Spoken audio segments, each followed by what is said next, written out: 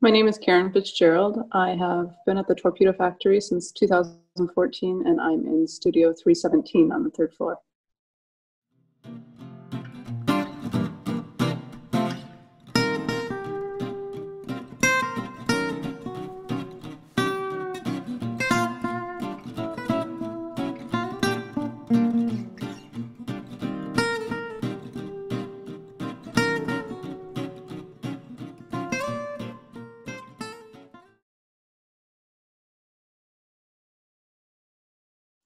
I got started as an artist in the hardest way possible, in that I tried every other route. I always did art growing up, but I didn't view it as a viable career option.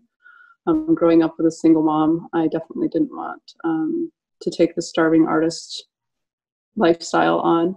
So despite that being something that I was always interested in, I went to school for physics, taught for a short while in Africa and Kenya, came back and finished my degree in writing, wanting my work to have something more to do with the lives of the students that I was teaching there. And then I worked for corporation for a while, and then nonprofits, and then finally discovered working with recycled materials, and that's when art became something very serious for me, where I could see it working as a career. And so I came to it by failing at everything else.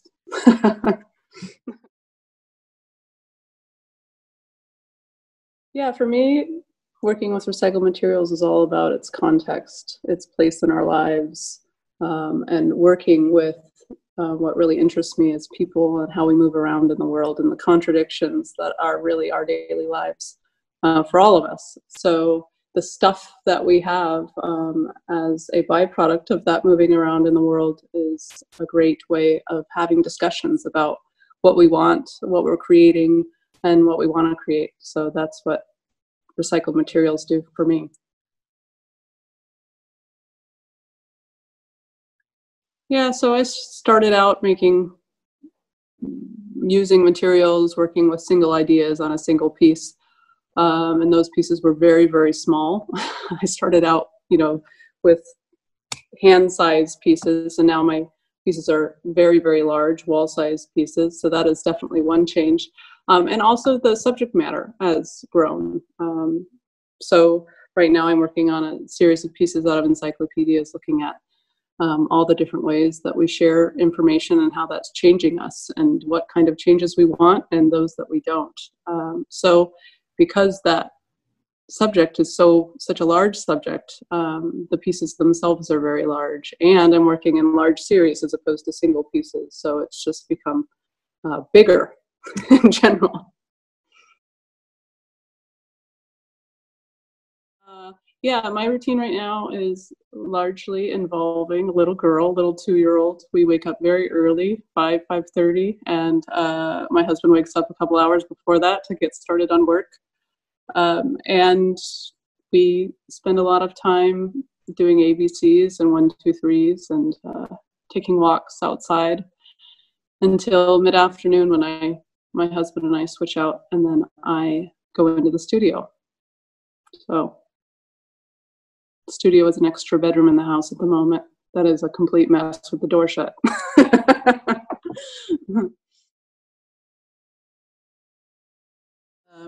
Well, the one I use most often is, and the one people ask about most often, is paper cutter, because people want to know if I'm cutting it by hand, which is kind of a yes, right? A paper cutter is still somewhat cutting by hand. So I use that one a lot. The thing that people are very curious about is resin, which I use a lot of resin. It is not very much fun to work with. I don't very much enjoy the resin part, but because I'm working with recycled materials, it really is a great preservation aspect to it. And I also love that it finishes it in a jewel-like fashion, which highlights really the whole concept of what I'm working toward and some of the ideas that I'm sharing through the material. So it works, but it's messy, and I have destroyed many an outfit with it. For me, it's been really kind of Zoom calls and online calls with people. the truth is that being at home with little girl has really meant that I'm connecting in a very special way that I wasn't able to as often before this. So I've really been soaking that up and not having some of the troubles that others have in terms of missing others. It's really been a very close family time for me to be honest, I'm a little bit afraid of how that goes back together when COVID is over, but we'll all figure it out. Yeah. So I guess, when I do have people come into my studio and ask me about, or at least share some of their story, I always tell them to be patient with themselves, because